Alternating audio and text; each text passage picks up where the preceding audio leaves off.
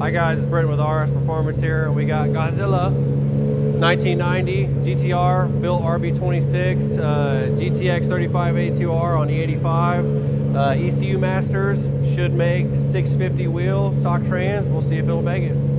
We got built RB26 GTX 3582R HKS blow-off valve, Greddy radiator, and I'm pretty sure Mishimoto intercooler. Full radium coil packs and rails, injector dynamic 1700s, like I said, E85 built motor. I'm pretty sure it's got Manley internals, HKS 268 camshafts, and ECU Masters tuned by Josh.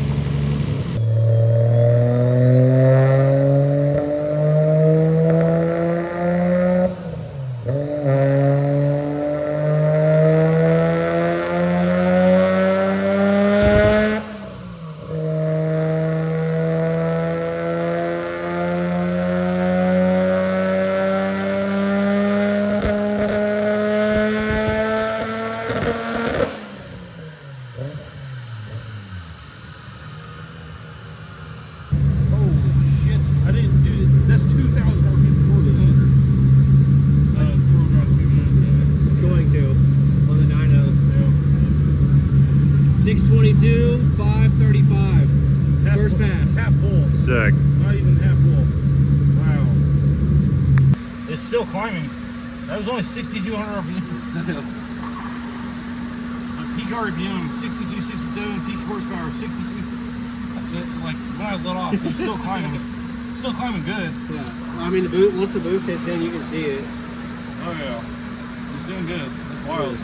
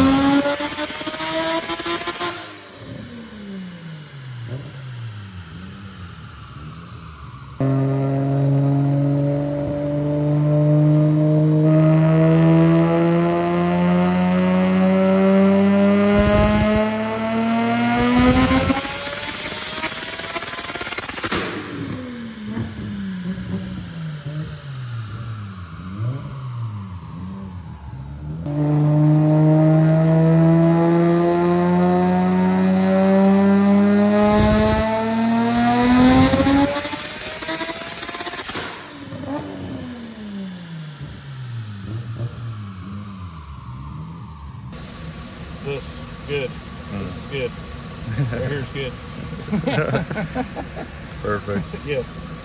Hi guys, Britton with RS Performance. We just finished for the day on the 90 GTR. Made 661 and 532 to the tire on 12 degrees of timing and 23 pounds of boost. If you like what you see, like, comment, subscribe.